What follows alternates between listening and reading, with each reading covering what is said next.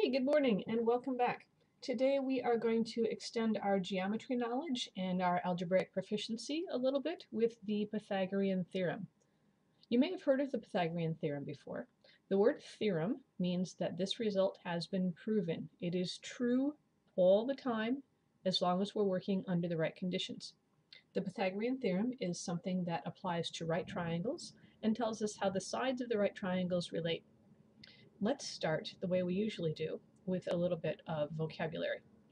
So a right angle is an angle that measures 90 degrees.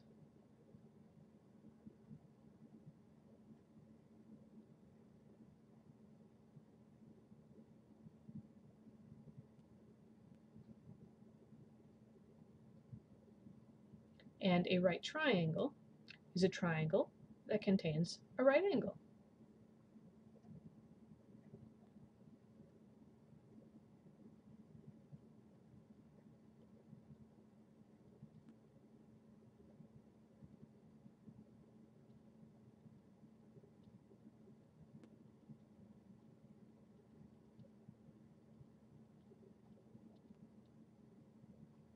The hypotenuse of a right triangle is the longest side.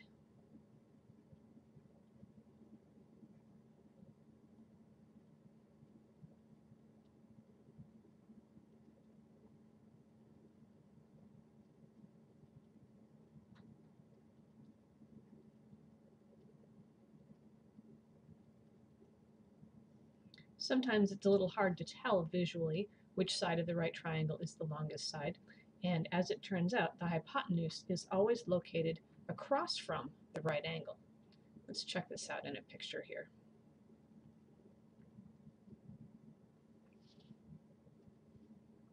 So the hypotenuse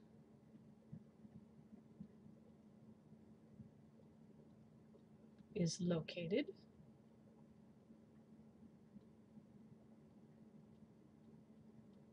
across from the right angle.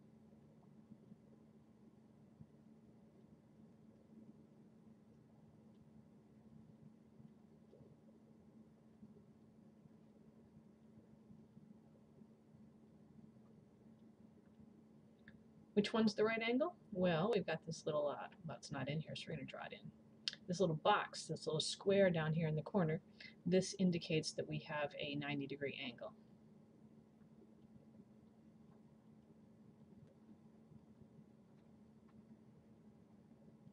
So if we start from this right angle and we go through the triangle to the other side, we land at the hypotenuse.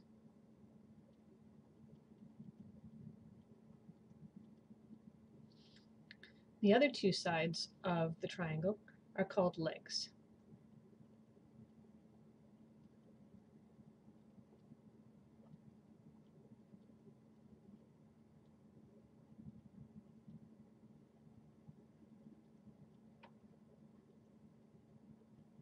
The legs don't have to be the same size, so we'll call this leg here leg number 1, and we'll call this leg over here leg number 2.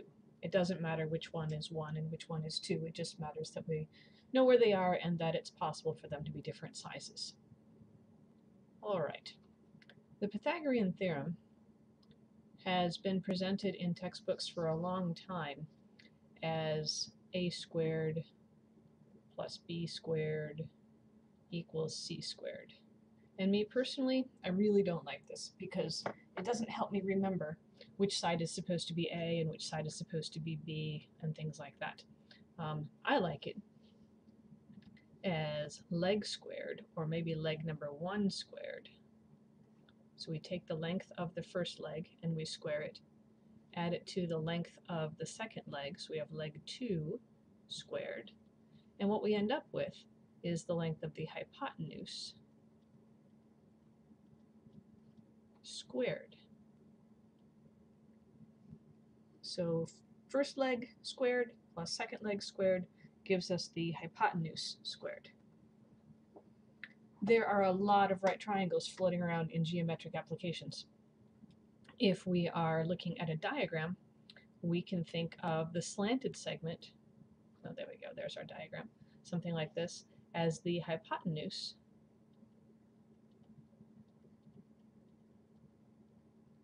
of a right triangle. All we have to do is imagine this right triangle in here, right? Drop down a vertical segment, add in a horizontal segment, and then we can find that distance over there. As a matter of fact, let's try one that looks like this. As we find the length of our slanted segment and round to the nearest tenth. So the first thing we're going to do is draw in this invisible right triangle. We'll drop a vertical segment, we'll put in a horizontal segment, remind ourselves that that's a right angle because sometimes our drawings aren't so great, and we're also going to remind ourselves that this is not to scale, right? Clearly if we were going from left to right for 7.5 feet, this giant segment here would not be 2 feet long. So things are not to scale, they're just labels. But let's see what we can do. If we look at these horizontal segments, I have 2 feet here, I have 7.5 feet all the way across. How large should this segment be? Well, the total length from left to right has to be 7.5. We've already used 2, so this one must be 5.5. And we can do the same thing with the vertical segments. We've got this segment here. The total up and down length is 8, and this total up and down length is 1.3. So the missing value for the vertical segment must be 8 minus 1.3, which is 6.7. And so now we're looking for the side there, that hypotenuse. And what we have, right, leg squared plus the other leg squared will give us the hypotenuse squared. The hypotenuse is our unknown side. Our first leg is 5.5. Don't forget to square it. The second leg is 6.7. Don't forget to square that. And we end up with the hypotenuse squared. So everything needs to be squared. Whenever people make mistakes with this, it's almost always because they forgot to square something. All right, so here we go. 5.5 squared. Let's check that out. 5.5. Use our squared key over here and decide that that is 30.25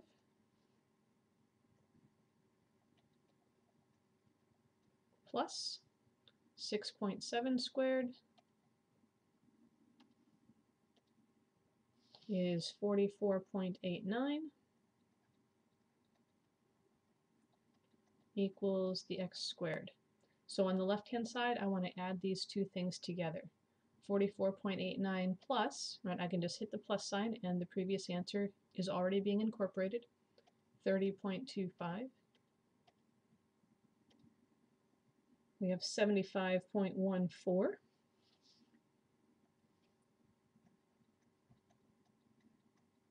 is equal to x squared. Now we're not done yet, right? This x is still being squared. And just to check, even if we thought 75.14 was the answer, if we put it over here, this clearly wouldn't make sense. The bigger sides are only 8 and 7. This slanted length couldn't possibly be 75.14. How do we undo a square? We take a square root. So the square root of 75.14 will be our value for x. Of course, this isn't going to come out to be a nice number. Second and square root. And I want to put that last answer right in there. And you see right above the negative key, I have a little a and s. I can use that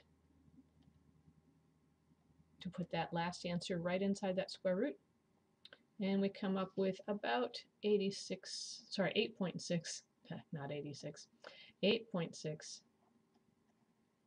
6, 8, 3, stuff. We would like to round to the nearest tenth. So we have 8.7, and these, of course, will be feet. Okay, let's try another.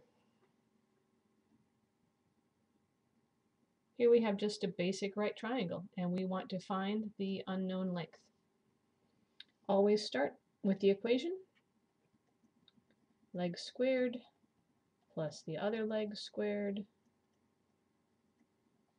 will give us the hypotenuse squared. I like the word equations because it keeps us from putting numbers in the wrong places. 27 is a leg.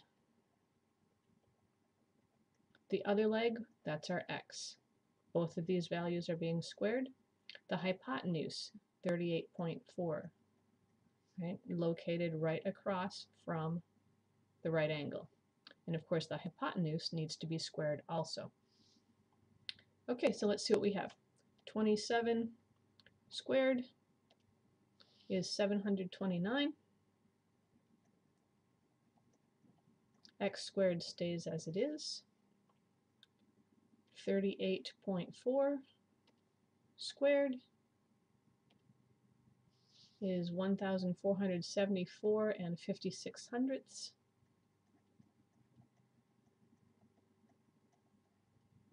And to get this x squared all alone, we need to use a little algebra.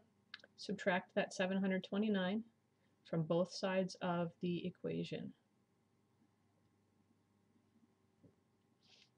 On the left-hand side, of course, right, big fat 0 here. And x squared is now all by itself.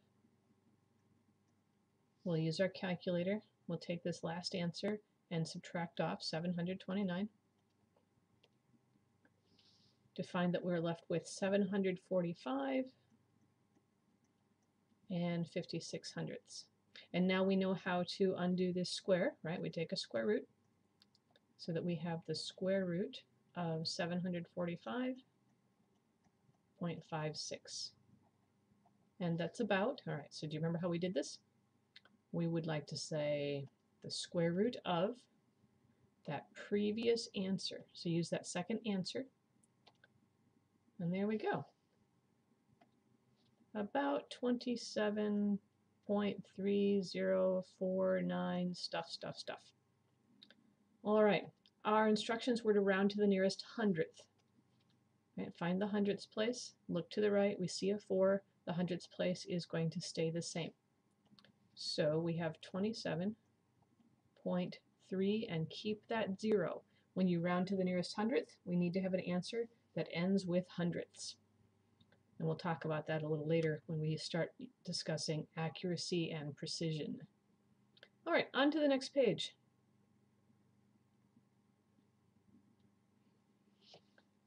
Climbing up on the roof, we want to be safe with the ladder. And of course, a ladder leaning against a wall creates a right triangle.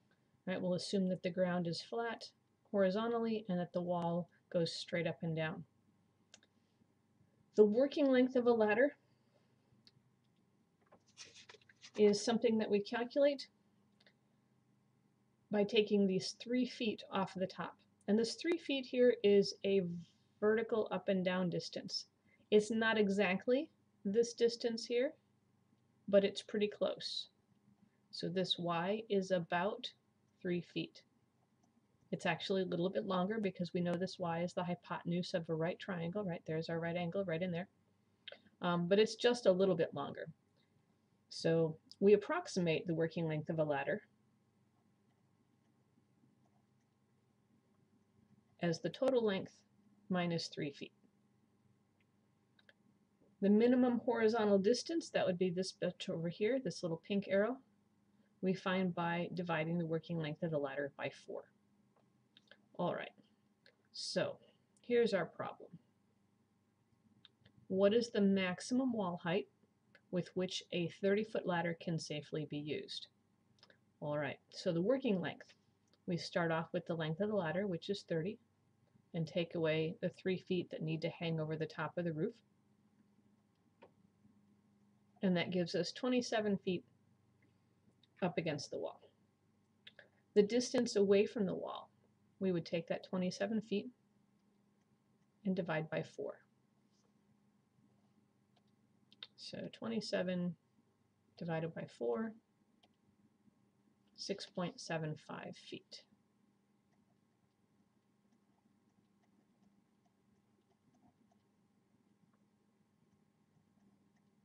All right, this is enough to give us a right triangle. Now let's see what we have. So we have the wall. I don't know how tall it is. I have the ladder leaning up against the wall. That's 27 feet long.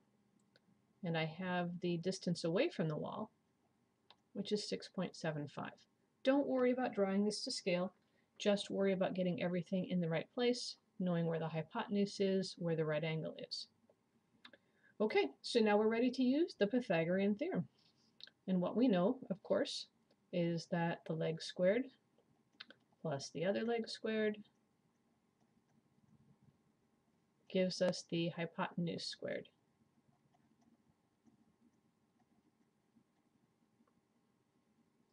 .75 is a leg. The other leg, that's our unknown, that's the x. Don't forget that the x needs to be squared. The hypotenuse is 27, and we have to square that as well. So let's see what we're working with. 6.75 squared is 45.5625.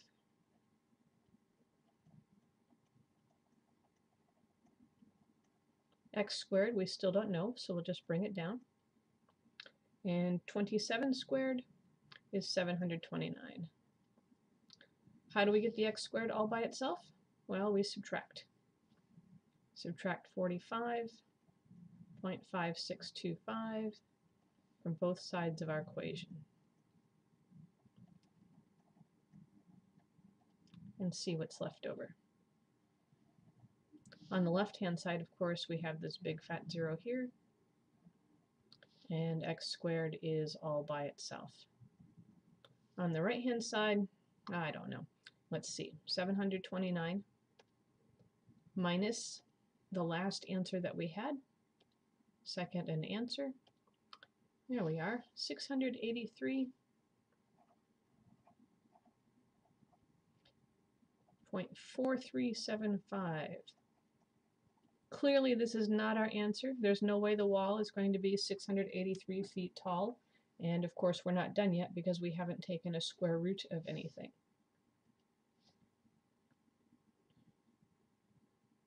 For those of you who like to save space, you can do something like this and take the square root of x squared. And remember that what you do to one side, we have to do to the other. So the square root undoes the squaring, and we are left with x all by itself. And of course the calculator is going to give us a really long decimal. Right, second square root of that last answer. There we go. About 26, so that makes sense. 0.14 feet.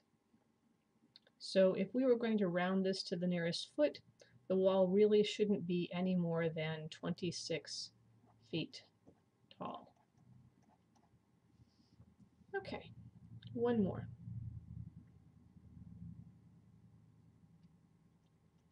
One more application, I meant. It's time for us to talk about impedance. Impedance is in an electrical circuit, and it measures the total opposition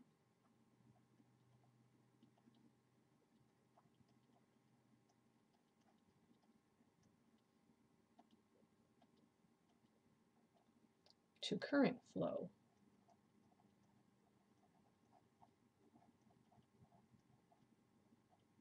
In a circuit.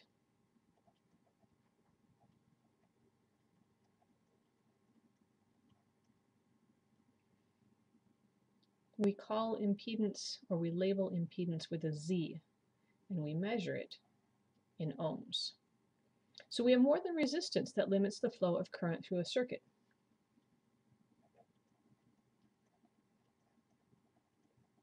You remember resistance, that of course is R, but if our circuit happens to have a capacitor in it, then we have something called capacitive reactance.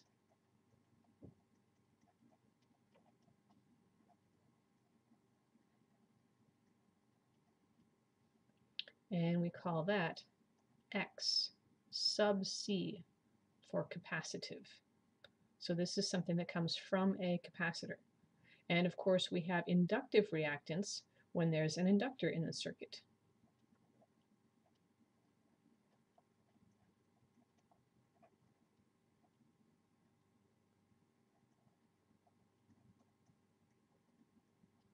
And this is labeled as X with a subscript of L. Now, capacitive reactance and inductive reactance are out of phase with the voltage. So when we talk about the total opposition to current flow, we can't just add them together. We have to use what's called a vector diagram.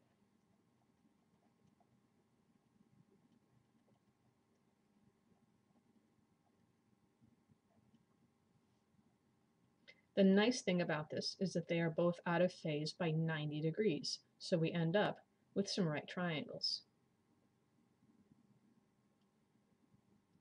With capacitive reactance, the current leads the voltage by 90 degrees, so the X sub C is here, pointing up. The resistance is this blue line pointing to the right, and the impedance, that total opposition to current flow, is the hypotenuse of this right triangle. The same thing happens with inductive reactance, except for the fact that the current lags behind the voltage by 90 degrees. So the X sub L points down. The resistance still points to the right, and the impedance is still the hypotenuse of the right triangle. Okay, let's try. Slide this up a little bit. We have a resistor and an inductor connected in series in an AC circuit. Okay, so first thing we want to do is draw our triangle. The resistance is 425 ohms, so we'll label the horizontal segment with 425. The inductive reactance is 324 ohms, and the impedance here is Z. So when we look at our right triangle, we know that we have the leg squared plus the leg squared is the hypotenuse squared. So 425 is a leg, 324 is the other leg, and the hypotenuse is Z. And don't forget to square that. All right, let's see what we have. 425 squared, oops, not 422.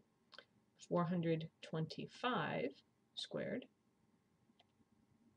is 180,625.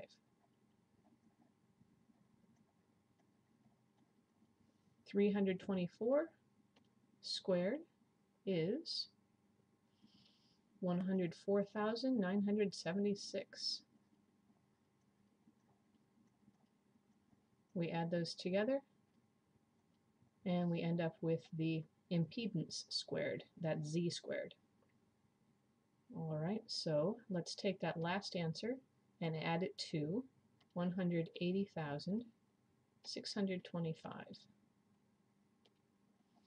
for a total of 285,601. Always draw a picture when you're working with the Pythagorean theorem, just so that you don't mistakenly stop too early. Right, 285,000 is way too big for this hypotenuse here. Of course, what we haven't done yet is to take the square root of both sides. And I'll do that in red just so you remember it's important and we don't want to forget it. All right, so over here on the calculator, we say I would like to take the square root of that last answer. Right, second square root and then second answer. And we come up with something much more reasonable now than 285,000. This is really 534.4165 stuff as our value for Z. So the impedance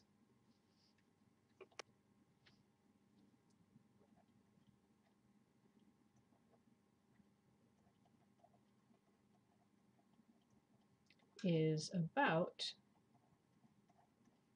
534, and of course these are ohms. All right, last one. Let's see what we can do here. We now have a capacitor and a resistor in the circuit. The capacitive reactance is 199 ohms, and the impedance is 207.8 ohms. We are looking for the resistance. All right, so first thing we want to do is draw our picture. The resistance is here on the horizontal. The capacitive reactance points up, which we know is 199 ohms, and the impedance is here on the hypotenuse, is 207.8. So, Pythagorean theorem, leg squared plus other leg squared equals the hypotenuse squared. The first leg is 199. The second leg we don't know, that's our resistance. And the impedance is the hypotenuse, 207.8. Don't forget to square each one of those. All right, from here we know what to do. We've seen this before. 199 squared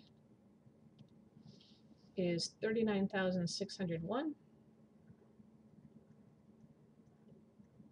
R squared stays as it is, equals comes straight down, 207.8 squared,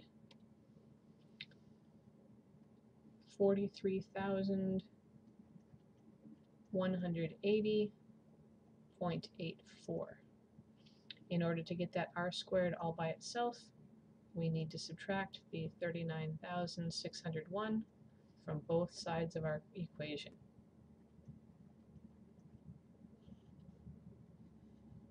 All right, great big 0 over here on the left side. R squared comes straight down, equals stays where it was. We'll take that last answer on the calculator and subtract off 39,601. And we end up with 3,579.84. Take the square root of both sides.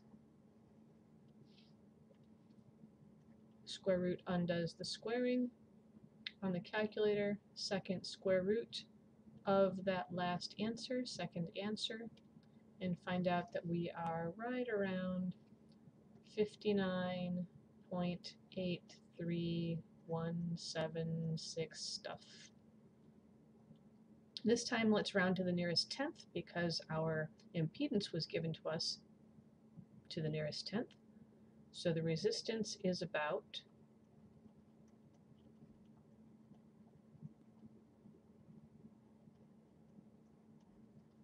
59.8, and of course those are ohms. Okay, and that's it. Good luck with your homework, and we'll be talking to you later. Bye-bye.